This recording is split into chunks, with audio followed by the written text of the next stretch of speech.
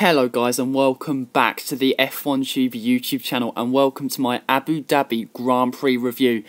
And 2019 in terms of the Formula 1 season is over. I cannot believe it. We're going into hibernation for the next 3 months, but don't worry, Australia will come as soon as you know it. But the season-ending Abu Dhabi Grand Prix was a bit of a bore fest, let's be honest. Minimal action at the front. Yes, we did get a few wheel-to-wheel moves, but ultimately it wasn't the most intriguing race I've ever watched. But hey, that's Abu Dhabi. What do we come to expect? Let's have a quick look at the race results, and Lewis Hamilton drove a serene race. He was dominant out in front, converting pole into victory. He headed home Max Verstappen in P2 and Charles Leclerc in P3, but the Ferrari driver will go to the stewards. I will have more on that later. Bottas bounced back to P4 with Vettel in P5, Albon in P6, then Perez 7th, Norris 8th, Kvyat 9th and Sainz P10. Then in the lower half of the field we have Ricciardo, Hülkenberg, Raikkonen, Magnussen, Grosjean, Giovinazzi, Russell, Gasly and Kubica,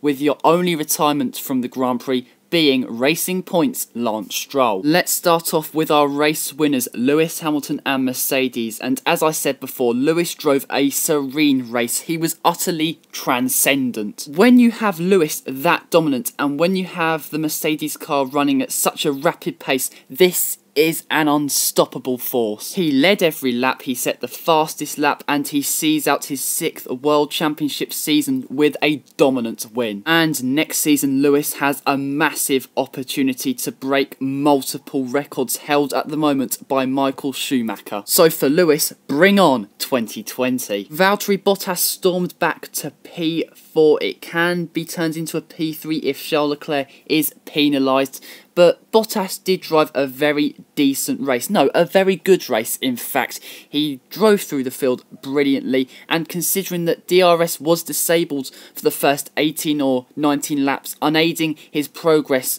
Bottas had a strong end to the season. Red Bull up next, and they had a mixed race. Max Verstappen firstly finished in P2. He did fend off some mechanical or technical issues, and he did drive a very strong race. He initially was behind Charles Leclerc on lap 1, but later on in the race he passed the Ferrari driver. Apart from that, it was just a very controlled and very mature drive once again in 2019 from Max Verstappen. This year has definitely been his best year in Formula 1. Alex Albon today, like the rest of the weekend, has really struggled. I mean, he just didn't have the pace, did he? He should have outperformed the Ferraris with the car he was in, but he finished P6. So not the greatest race for Albon, but I'm sure there's a lot to build upon for next year, with a podium awaiting for the Thai driver. Charles Leclerc finished P3 on the roads, ending what has been a very promising year for the Monegasque driver, but he will have to go to the stewards over a fuel irregularity problem about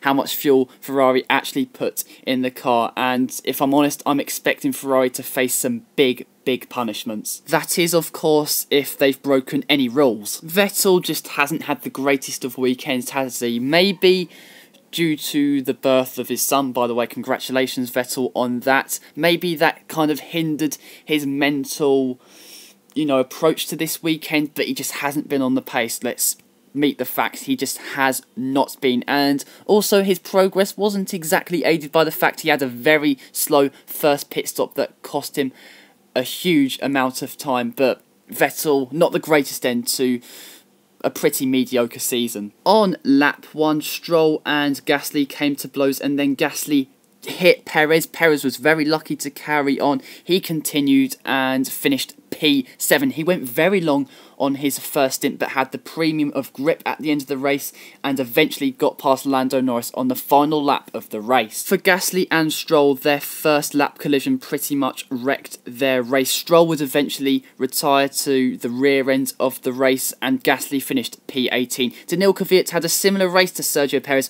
went long on his first stint and then had the premium of grip in the second stint of his race and finished P9. McLaren had a decent end to their season. Lando Norris came home P8. He just couldn't fend off Sergio Perez in the end. He pitted very early and was just not a sitting duck to Perez, but just couldn't fend him off. Carlos Sainz came home P10, passing Nico Hülkenberg in the dying stages of the Grand Prix to secure P6 in the championship. Renault scored no points again, capping off a dismal season really for the team. Nico Hülkenberg did actually jump his teammate Daniel Ricciardo in the first round of pit stops, but then Ricciardo pit for a second time and he got past Hülkenberg on the final lap.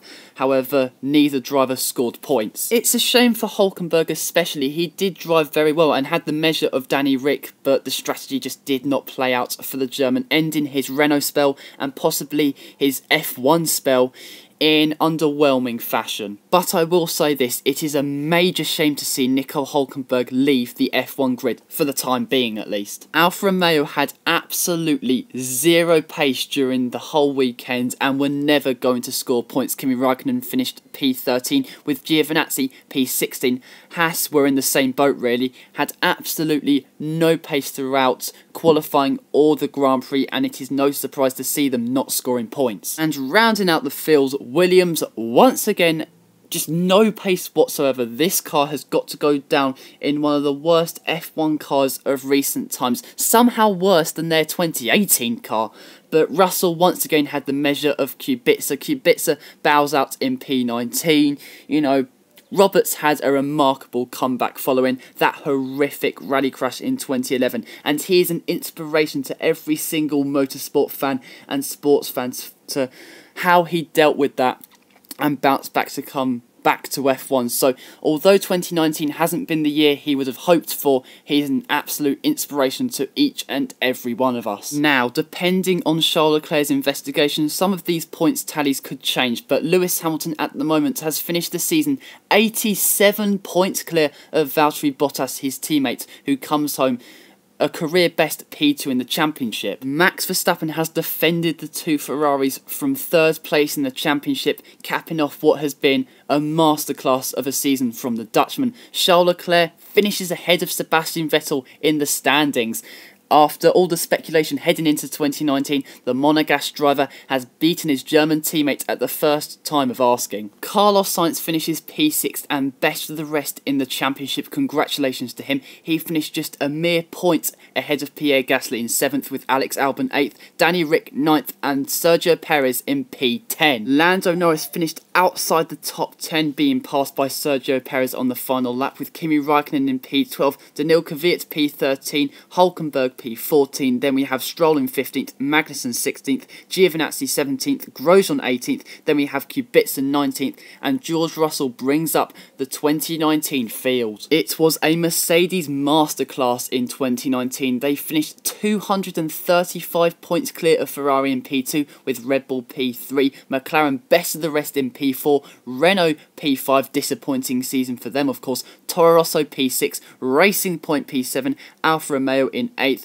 Haas in a disappointing 9th, and Williams, let's be honest, they were pretty much rooted to the bottom of the field ever since we began pre-season testing. But guys, that is it for the 2019 season. As I've said before, it's been an absolute blast and I've thoroughly enjoyed this season. It's definitely been a brilliant campaign of Formula 1 racing, and you know, I'm so looking forward to 2020 with Zandvoort returning. We're going to be heading to Vietnam for the first time. F1 is definitely in a good place for next season. However, guys, I will be back and I will be pumping out some more content for you guys during the winter months, and especially in the next 3 or 4 weeks we will be doing some videos, not reviewing 2019 as a whole, but looking at the best drivers, ranking the best races. So there is definitely some fun content planned on this YouTube channel. But guys, that is it for today's video. Please like this video, comment down below what you thought of the Grand Prix and this review, and if you haven't already, please subscribe to the F1 Tube